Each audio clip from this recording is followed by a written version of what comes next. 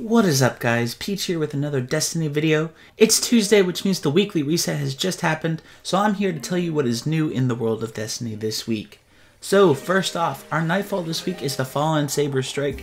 So it's a little bit of a tougher strike, especially with the war side at the beginning, and here are our modifiers. Fresh troops, some enemy squads been fortified with additional reinforcements, match game, enemy shields are resistant to all unmatched elemental damage, airborne, players deal more damage while in the air, and finally catapult grenade recharge is greatly increased. So overall, not too terrible. Match game is a little bit annoying, but other than that, it's not too bad.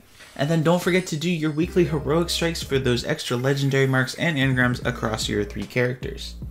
Moving over to the Reef, these are Petra's bounties this week.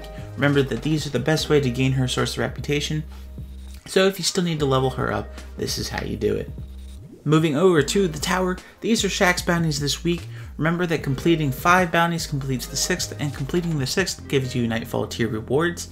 If for whatever reason you do not have this unlocked yet, just make sure you complete the Crucible quest chain, and then it'll be unlocked for all 3 of your characters. And also our weekly Crucible mode this week is Zone Control, so make sure you play that and win a couple games for your legendary marks.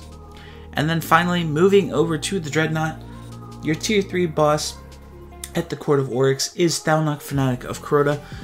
If you're familiar at all with the Crota raid, this is exactly the same thing. And finally, our raid challenge mode this week is Oryx.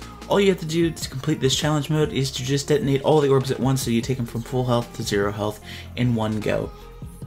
So not very challenging at all.